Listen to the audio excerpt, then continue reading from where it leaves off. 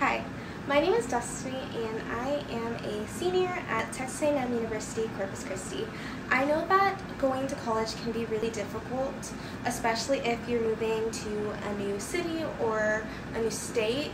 The process of trying to feel comfortable can be really complex. So personally, I wanted to make sure that I had a safe space, so I made my room as comfortable as possible. So I'm going to be showing you guys exactly how I've done that and some of my favorite things about my room. So let's get into it. So here is just a general overview of my room. As you can see, I kind of have a color scheme going on. I kind of just wanted my room to be a representation of who I am as a person.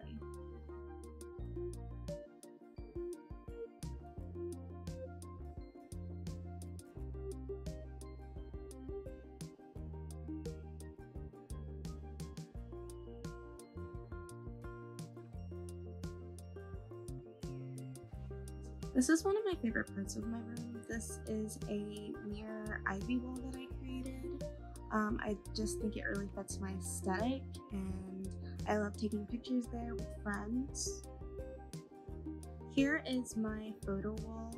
It just has pictures of some of the people who are important to me, just so I have them with me everywhere.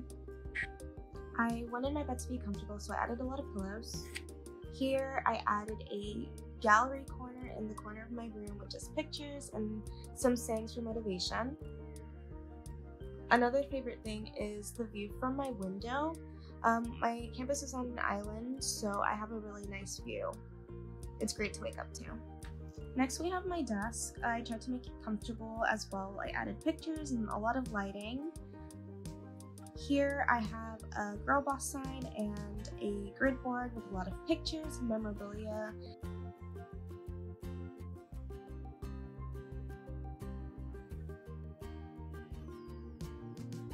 Another thing I added into my room was this cart, which I put a lot of my crafting things on it.